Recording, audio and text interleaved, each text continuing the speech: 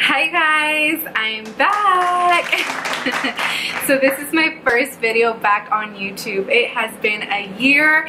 I'm happy to be back. So let's go ahead and get started on this video. So if you follow me on social media, you know that I have been doing the keto diet for about 3 weeks now, like consistently. And just this morning I woke up and I weighed myself, which I've never had a scale at home, and I'm 10 pounds lighter. So in just 3 weeks, and I'm not working out because I can't right now. By the way, if you hear noises and I'm talking really loud, it's because I have the AC going. I have my puppy Cleo, who I post a lot about on my social media.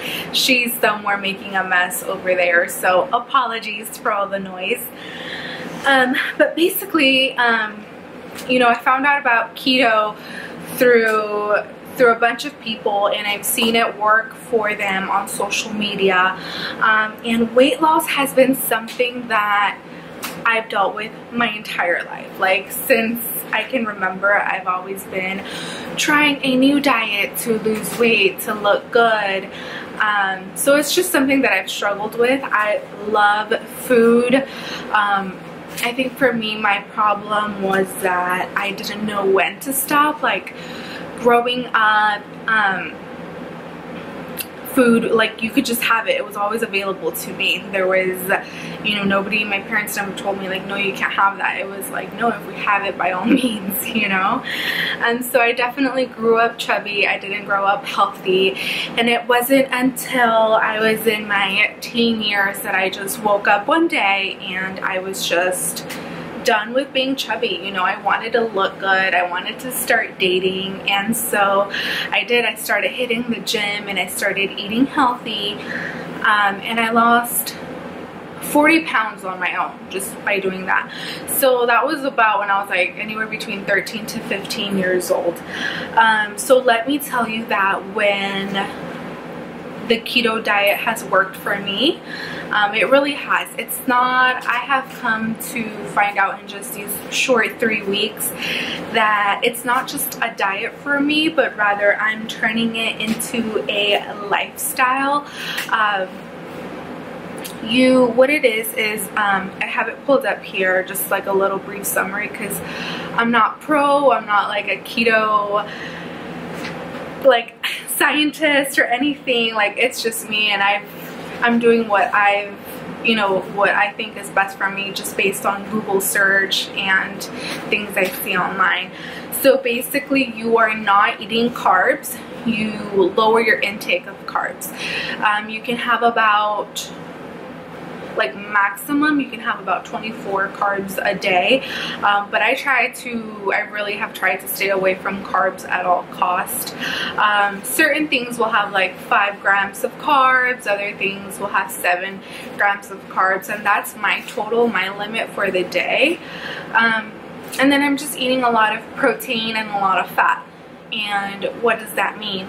So I get a lot of my protein from meats, whether it be fish, beef, chicken, my fats from nuts, seeds, avocados, cheese. So you're eating a lot of cheese, a lot of avocado in this diet. You're not eating any breads, any rice. So what I have found, though, is that there are so many good healthy substitutes for it.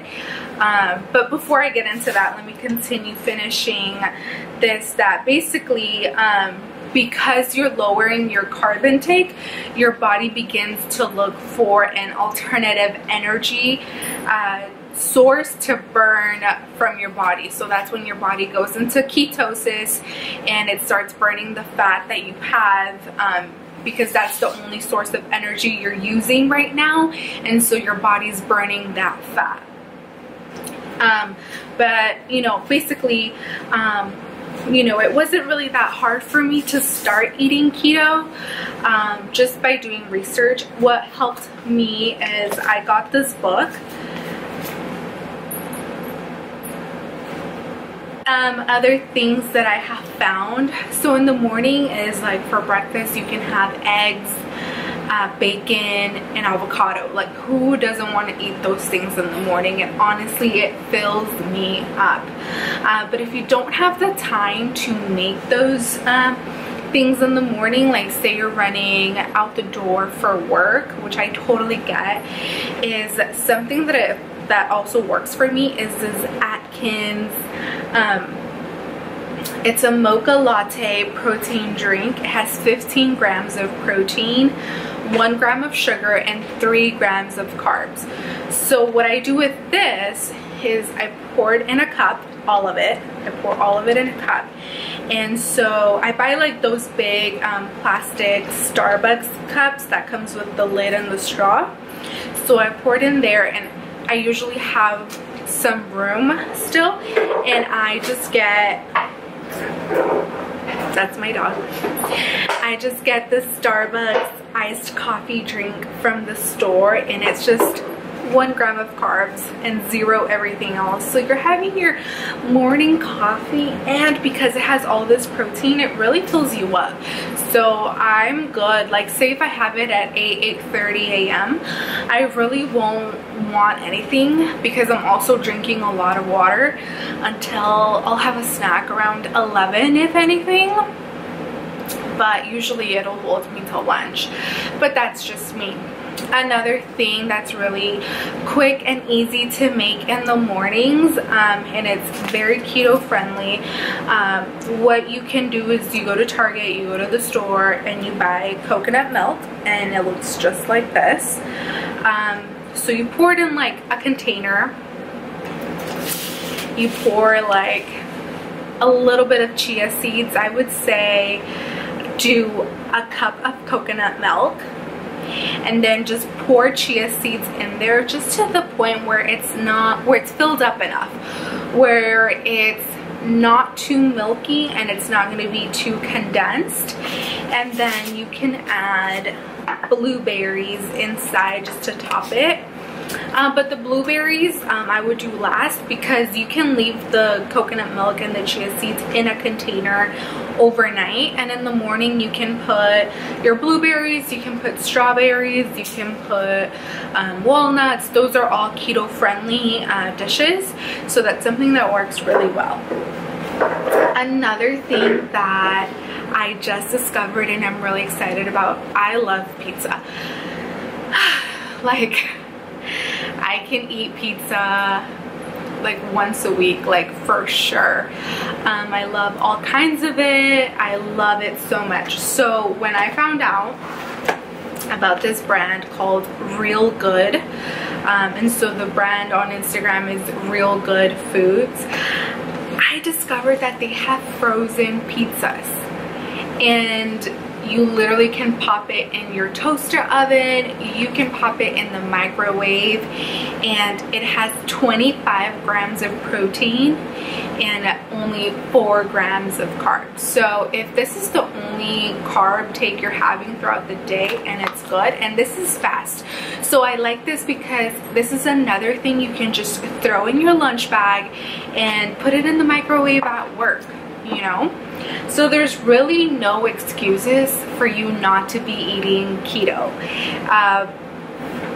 It's just about wanting it, doing the work, the research. Like, I can tell you, you know, what foods I'm eating, but you may not like all of these things. So I definitely suggest you go and you do some research. I will continue to do a little like update videos and track my process of my weight loss. Maybe eventually I'll share with you what my starting weight was and what, you know, my current weight is and my goals. So right now, like I said, in just 3 weeks I've lost 10 pounds, and I'm not working out right now, just because for medical health reasons.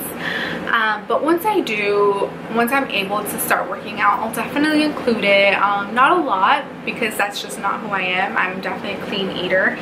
And let me tell you some of the pros that I've definitely experienced with keto. I've had more energy. I feel good. I'm taking some medication right now prescribed by my doctor, and so that medication can give you a lot of crazy side effects. And even though I have been getting some of those side effects, just by eating keto, I can tell that my body likes it. It feels good. So I definitely recommend you try it, and I hope that you have learned something from this vlog, and let me know what kind of other videos I can make. I'm definitely thinking of showing you guys how I cook the food and how easy it is. So yeah, just go ahead and like this video, subscribe, and share it with your friends.